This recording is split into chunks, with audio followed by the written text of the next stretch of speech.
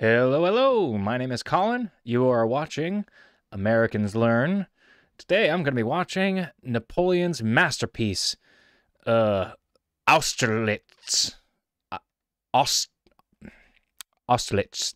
Austerlitz. 1805. Sorry for the brutalization of that pronunciation. I'm going to keep doing it. Austerlitz. I'm sure I'll hear it in the video and learn just how incorrect I was. But yes, this is another video by Epic History TV. Last time I watched Napoleon's first victory. This is the video that was posted directly after that one. Yeah, I didn't have a lot to comment on that last video, but just because it's a lot of like information. It's yeah, certainly very interesting. I know Napoleon was an interesting historical figure. Maybe not. Yeah, he's a contentious historical figure, I guess, is as much as I know so far. But certainly a what do you call it? Certainly proficient in the art of war, I guess is what I'm saying. So I guess without further ado, why don't we just get into it, right? All right. An Epic History TV History March collaboration, supported by our sponsor, The Great Courses Plus. In December 1804, in the Cathedral of Notre Dame in Paris, Napoleon Bonaparte crowned himself Emperor of the French. Europe had never seen such a sudden and dramatic rise to power. A son of impoverished Corsican nobility to military dictator of France in little more than 10 years. Revolution and war had cleared Napoleon's path to the throne. War would dominate his 10-year reign. A conflict unprecedented in history that would leave millions dead and a continent in turmoil.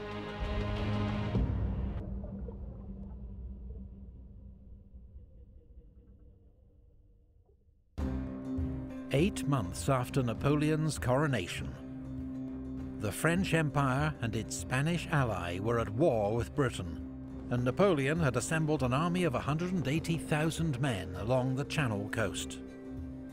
But as long as the British Royal Navy ruled the seas, invasion was impossible.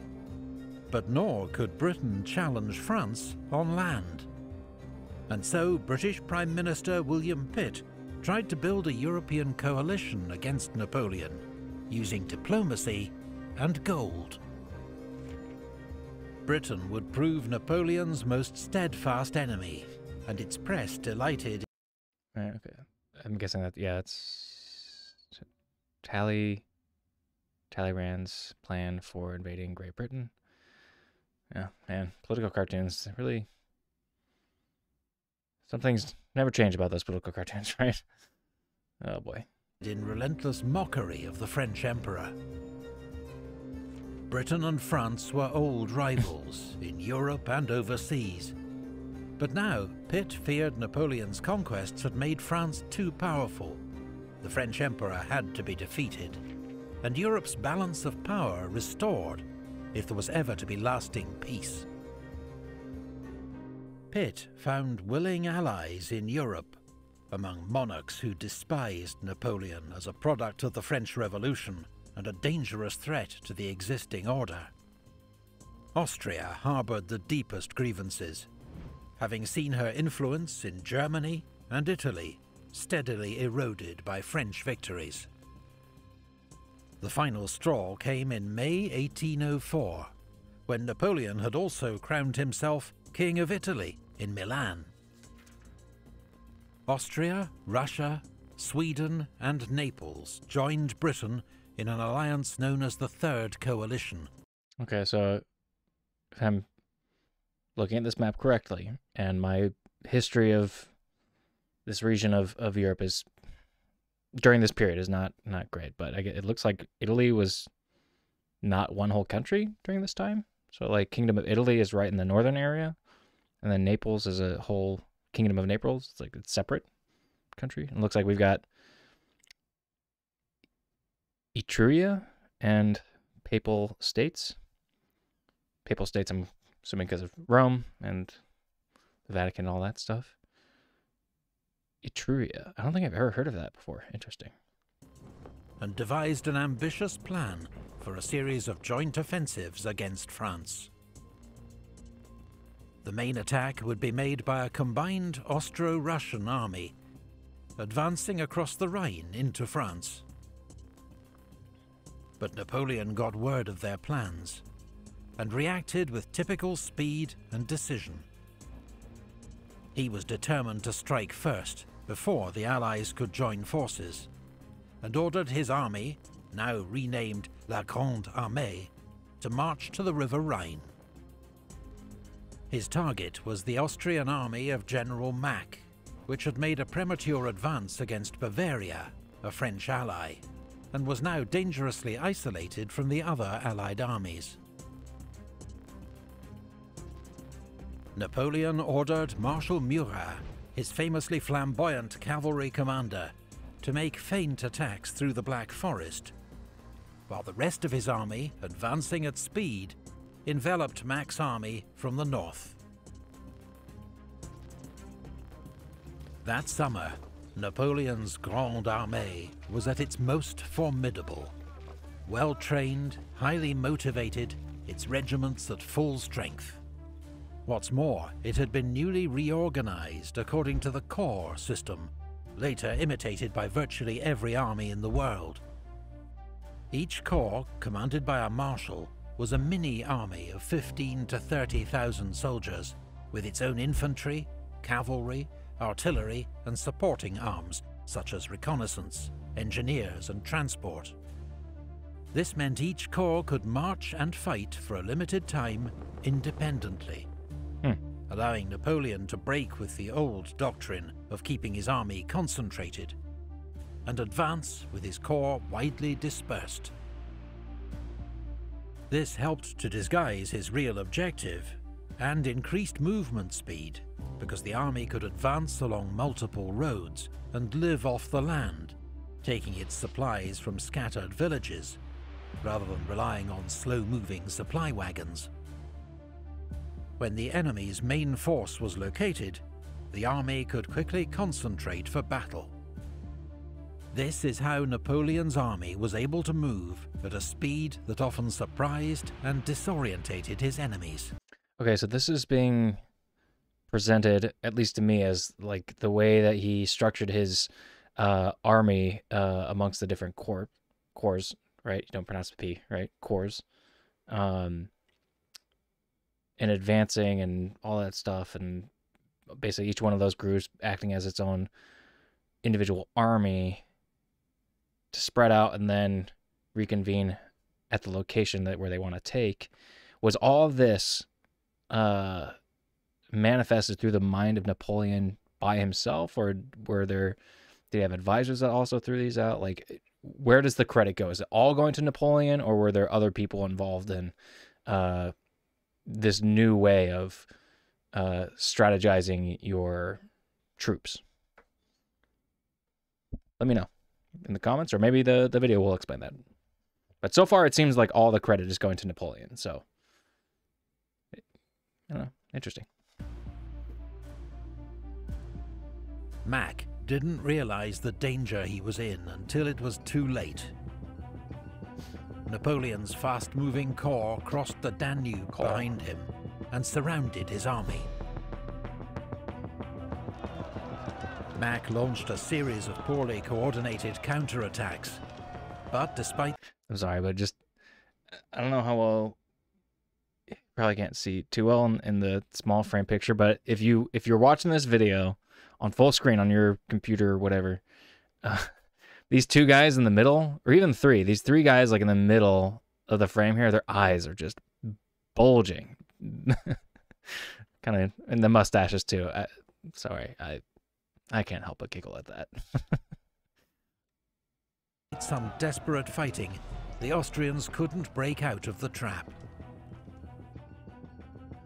Mack hoped that Kutuzov's Russian army could arrive in time to save him, but the Russians were still 160 miles away. And so, at Ulm, on the 19th of October, just 6 weeks into the war, Mack surrendered his army to Napoleon. The French took nearly 60,000 Austrian prisoners, and Napoleon had struck his first devastating blow against the coalition. Russian General Mikhail Kutuzov was an experienced and wary commander, more cautious than Mack.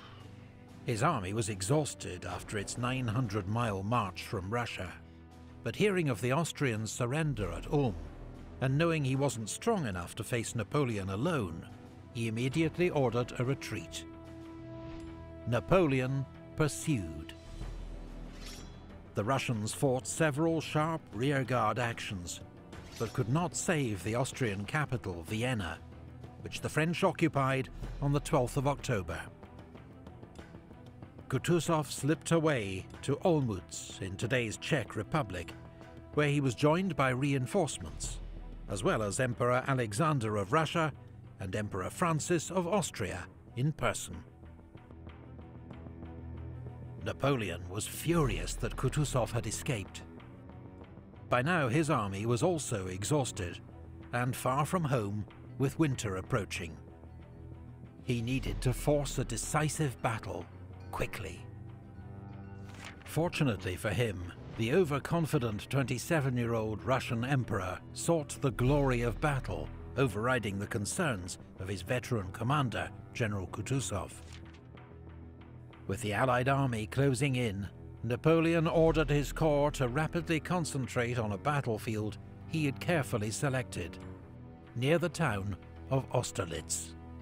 Honestly, too, just like trying to think about how they would coordinate between the different corps during this time period without, even, what do you call it? Morse code. Jesus. Yeah. Like, no rapid form of communication, even Morse code. Maybe they used pigeons or something, but to be able to communicate what the strategy is amongst these distances between the different corps, like it's beyond me. I have no idea how they made that work during this time. Napoleon oversaw the dispositions of his army late into the night, then grabbed a few hours' sleep beside a campfire. Dawn would mark the first anniversary of his coronation as emperor, and promised a battle that would make or break his young empire.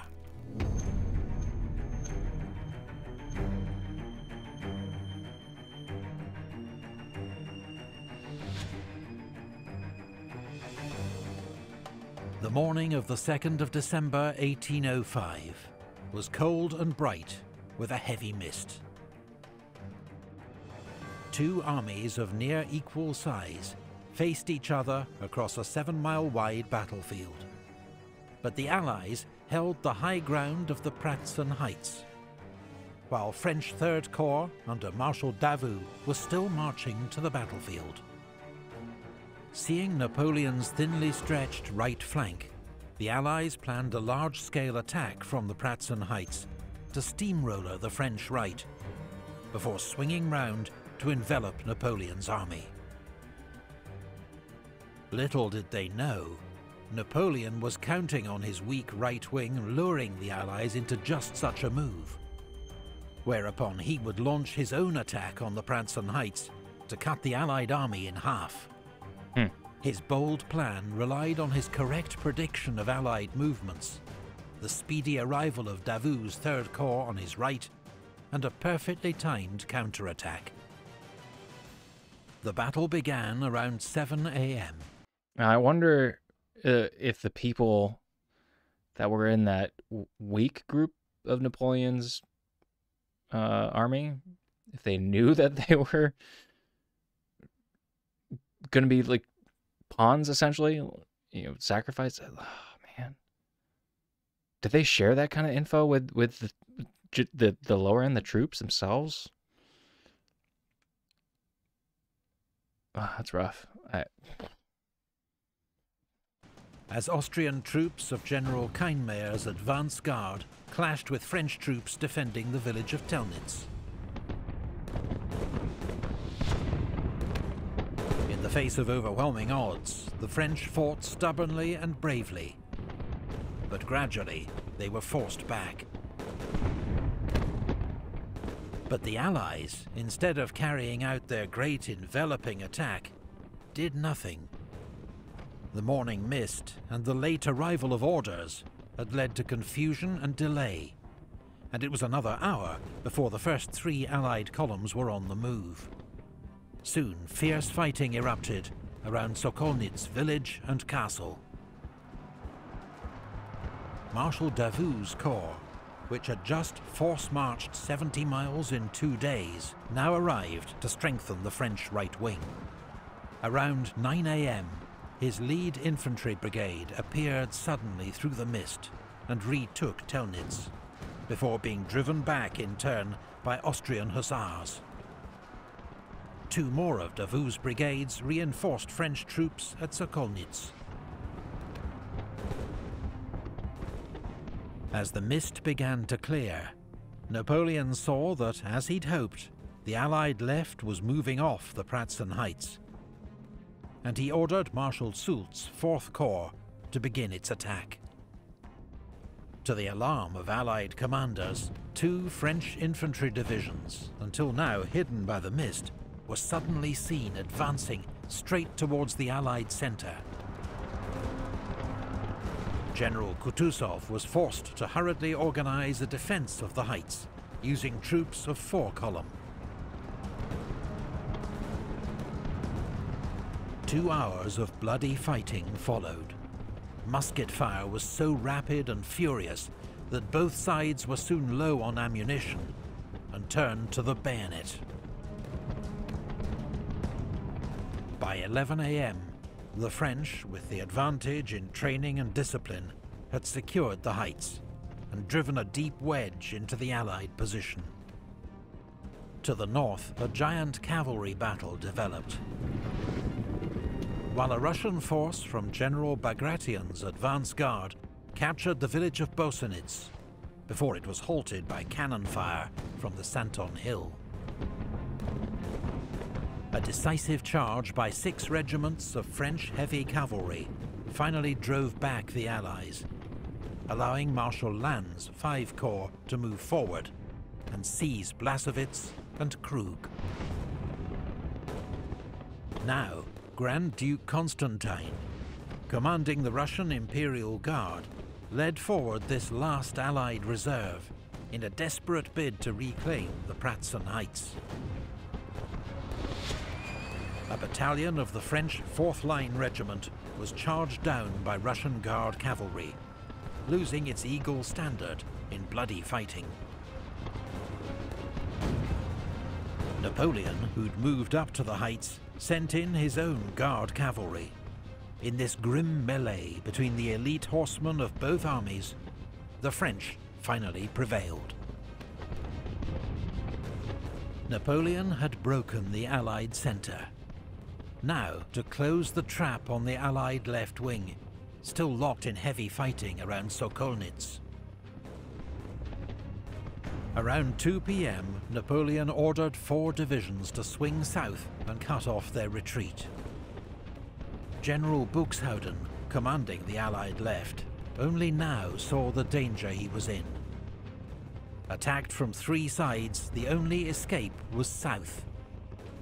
Many of his troops were forced to flee across frozen ponds. French artillery opened fire, trying to smash the ice with their cannonballs. About 200 men and dozens of horses drowned in the freezing water. But not the many thousands of Napoleon's propaganda.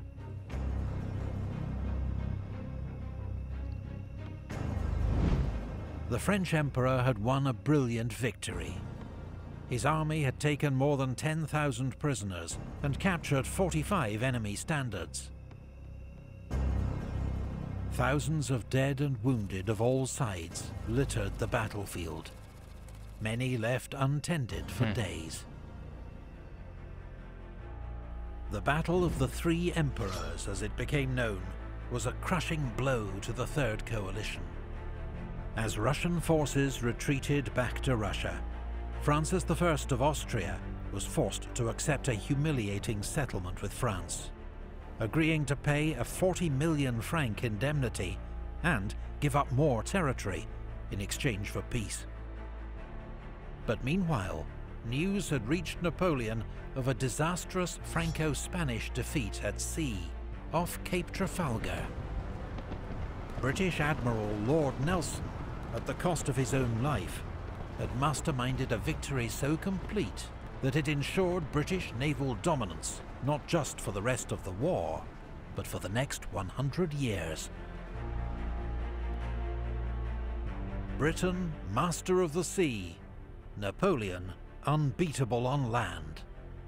The whale and the elephant, neither able to challenge the other in its own domain.